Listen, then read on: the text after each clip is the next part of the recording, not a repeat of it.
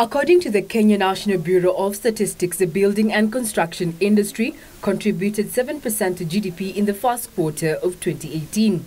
The steady growth witnessed in the sector has been attributed to increased demand driven by mega infrastructural projects in railway and roads. However, land acquisition remains a challenge owing to speculation and hoarding. Land is available aplenty, but land is being hoarded. Land values are speculative because we've treated land as an investment.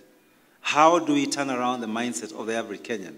So land becomes a factor of production, an input in production, in delivering the 500,000 houses. The government is keen on relooking at land policies with the view of having land referred to as a factor of production and not a commodity of trade, which will facilitate land swapping. Land swap for opportunities, land swap for other benefits, so the land can be available for development, and therefore land ceases being a hindrance to production of houses.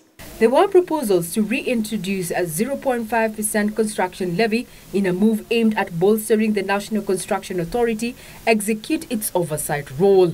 They operate as virtual monopolies because they are so strong that the regulator is powerless to face them. Let us empower this authority if it is to make our nascent construction industry, and for me, the way to do it is to reintroduce the 0.5% levy. The three-day conference has attracted over 7,000 delegates and 220 exhibitors from 30 countries. Regina Manyara Guitar reporting for Channel 1 Business.